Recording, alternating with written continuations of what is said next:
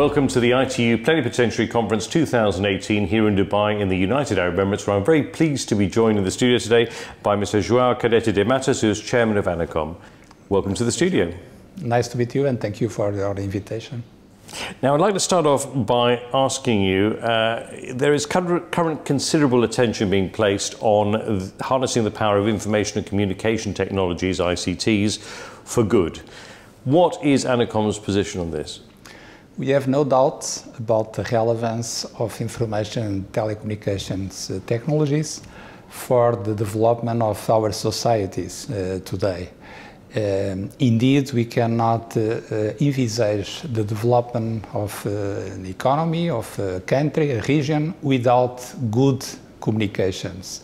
And when we talk about good communications, we talk about also a good digital literacy, and of course that the telecommunications operators are providing good communications to all the regions, so to all the countries, even to the remote areas. This is crucial for the economic and social development. Now, this Plenipotentiary Conference is the first one since the world agreed on the United Nations Sustainable Development Goals.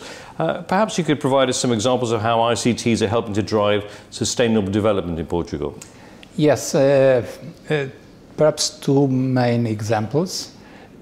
One is coming from our experience with the several islands we have in Azores and in Madeira, that belongs the most peripheral areas in Europe and in my country.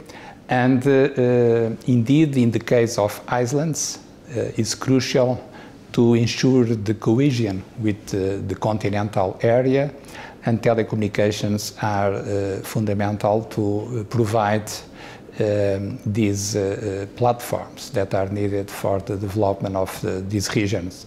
In the case of islands, as you know, the submarine cables are the most important aspect. Of course, they should be complemented by the satellite communications, but in both cases, and mainly in the case of submarine cables, they are growing around the world and providing good connections between the different continents, and also in the case of our country with the islands. So this is an example where we cannot prepare the future of the people living in these regions without good communications and providing good conditions for the companies to provide good telecommunications. So this is the first example.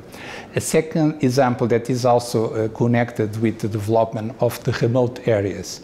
In my country, as it happened in many other countries, during last decades, we observed a movement of people, migrations of people to the main cities looking for jobs. But we need to maintain people in the different regions. And from this point of view, we cannot have jobs, we cannot have investment, we cannot have quality of life, even people studying at universities and different levels of school, without providing good access to internet and a good development for the digital world. So this is the second priority that I can give from our example, is to allow this kind of development that is crucial for all the territory. It was the case of islands that I mentioned before, but also to the people living far from the main cities. Let's coming back to that. In terms of the internet, about half the world's peoples are now connected to the internet, but the other half are not. I wanted to find out what's Portugal doing to ensure that the rest are connected.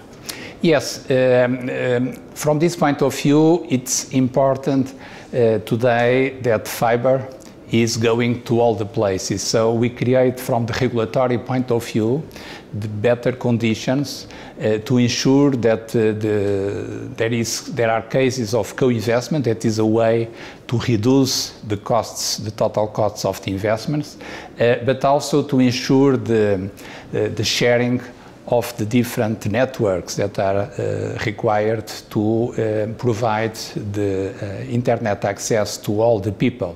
So we are doing all we can, according with the regulatory powers, in order to ensure that every people in all the country, even in small village, they are able to have access to internet. This is crucial to maintain people in these regions and to maintain a sustainable development of the economy and of the society globally considered.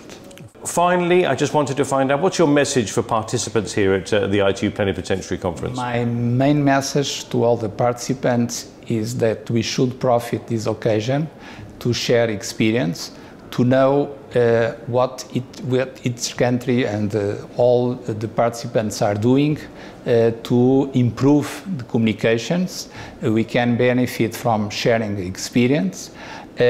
I would like to congratulate ITU, the United Arab Emirates and Dubai for the excellent organization. This was an excellent framework to organize bilateral meetings, and during the discussions we are having during these days, we had the opportunity to learn and to share experience and to have a connected world.